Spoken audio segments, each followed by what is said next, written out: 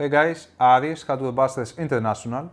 Bequiet celebrates its 20th year with the FX products equipped with ARGB lighting. Being able to stay in this highly competing IT business for so long and build such a good name is noteworthy, and kudos to Bequiet for achieving this.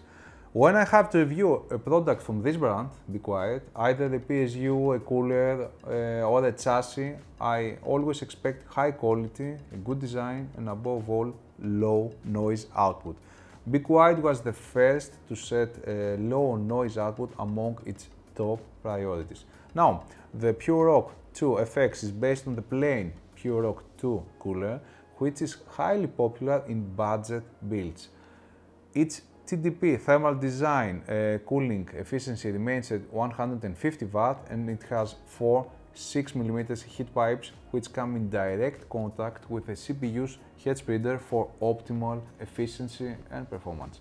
The significant changes are in the fan, where the Pure Wings 2 has been replaced with a Light Wings high-speed fan, which also features ARGB lighting. At €53 or dollars or 47 pounds, the Pure Rock 2 FX remains a budget-friendly product, but the price increase over the plain Pure Rock 2 is notable at €16 or 45% more. Material: copper, heat pipes and base, and aluminum for the fins. Cooling fans: one rifle bearing fan, Light Wings, 120mm diameter and 2500 RPM. Socket compatibility: we see AMD's new AM5 socket supported, and from Intel all popular sockets including the 1700. Warranty: 3 years.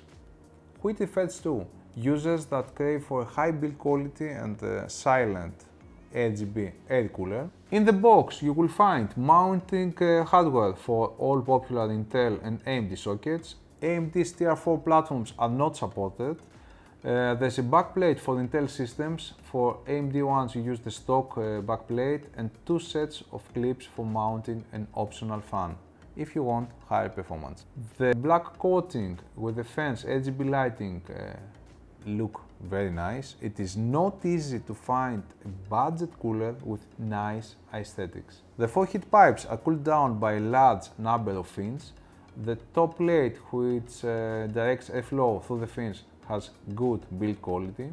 The Light Wings fan offers increased performance over the plain Pure Rock 2 model and RGB lighting, which looks nice. The fan uses a rifle bearing that will easily outlive the provided 3-year warranty.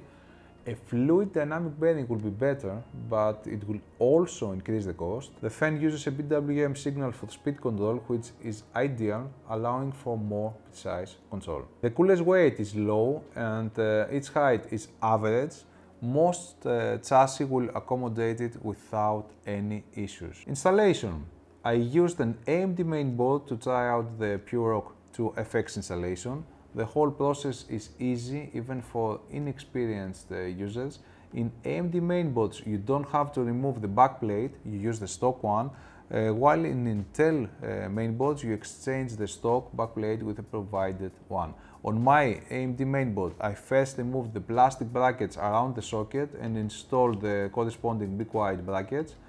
Don't forget to remove the protective cover from the cooler's block. If you don't do this, expect to see sky-high temperatures once you start the system. The cooler is secured in place by the mounting bridge, which is screwed to the brackets on both sides.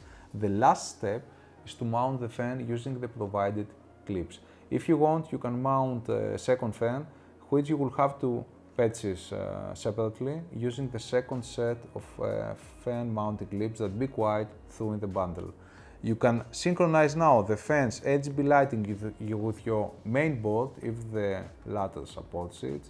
You just need to connect the RGB connector to the proper header of your mainboard, and once you do that, the Light Wings fan's lighting will be controlled through your mainboard and synced with the rest of the RGB parts that your system has.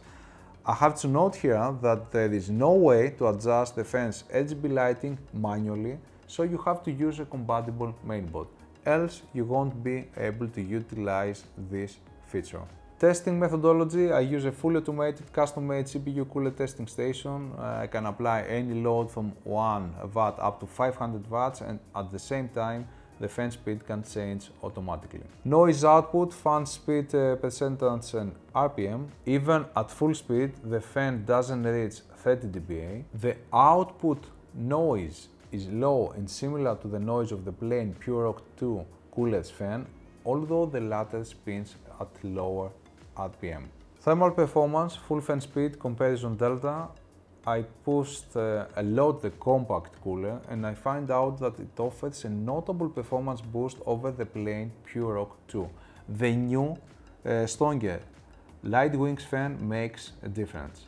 Time to steady state, the cooler needs a shorter time to reach a steady state than the Purock 2.